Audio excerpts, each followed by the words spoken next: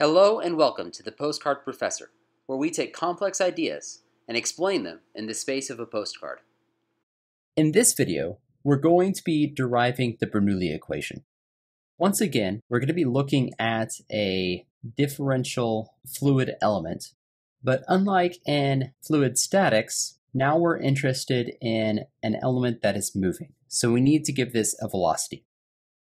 I'm just going to think about velocity in the x direction. In reality, this thing could be moving in any direction. And what we're going to do with this fluid element is look at conservation of energy. We're going to be focusing on the potential energy and the kinetic energy.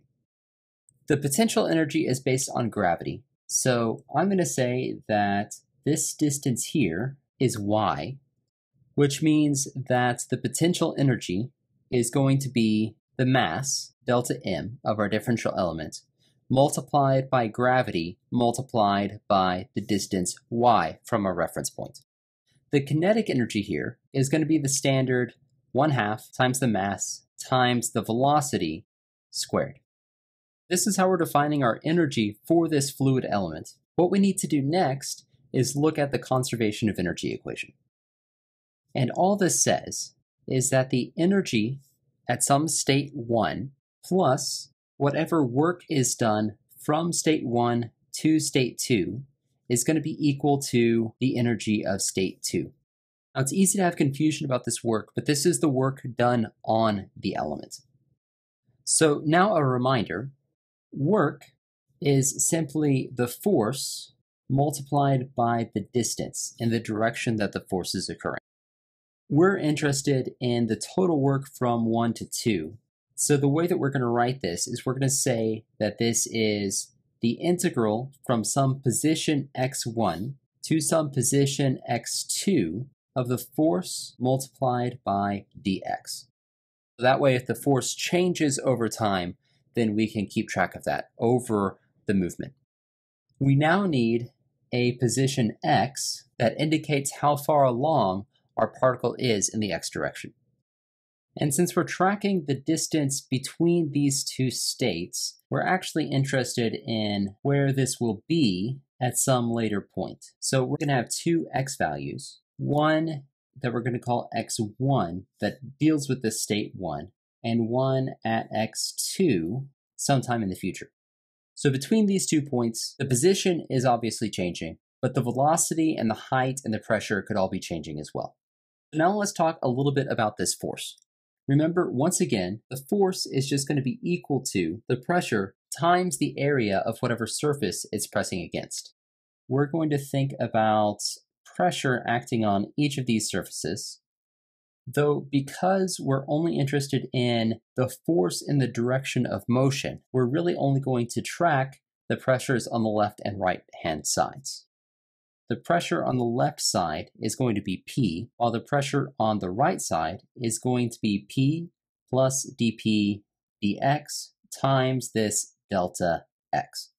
So the total force here is going to end up being the integral from x1 to x2 of the pressure times delta y delta z minus this other pressure, again multiplied by delta y delta z. All of that integrated in x. So now we have defined what's going on with the potential energy, kinetic energy, and the work done. So we can write this out for both states. For state 1, the potential energy is just going to be delta m g y1. The kinetic energy is going to be 1/2 delta m v1 squared. And then I can copy out all of this work that's done, and that's going to be equal to the energy for state 2.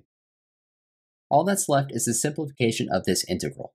So we can get rid of the p's, which means that we end up with just a negative dP dx multiplied by the volume, which we can take out of the integral.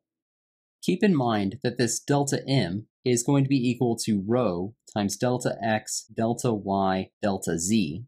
So we can actually get rid of all of the deltas here as well.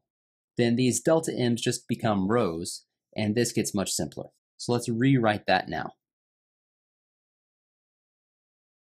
We can use the fundamental theorem of calculus in order to rewrite this as negative P2 minus P1. So we end up with rho g y1 plus 1/2 rho v1 squared plus P1. That's going to be equal to the exact same for state 2.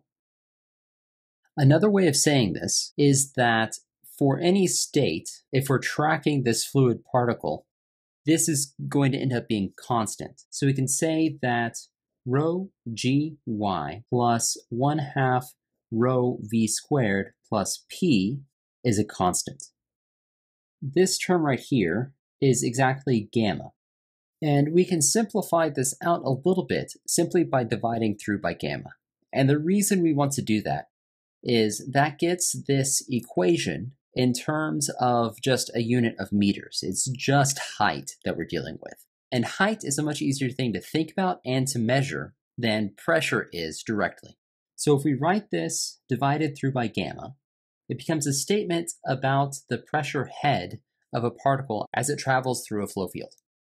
And we didn't do the full derivation here, but this is true for more directions than just straight to the right. We can be moving in any direction and follow any path with our particle, and this still holds true. Now, what I didn't mention before is that this only holds true for ideal flow. And what I mean by that is that there can't be any friction in our flow. Because if there were friction forces on our element, that would mean that there's an additional force that we didn't account for, and that would do work on our element as well.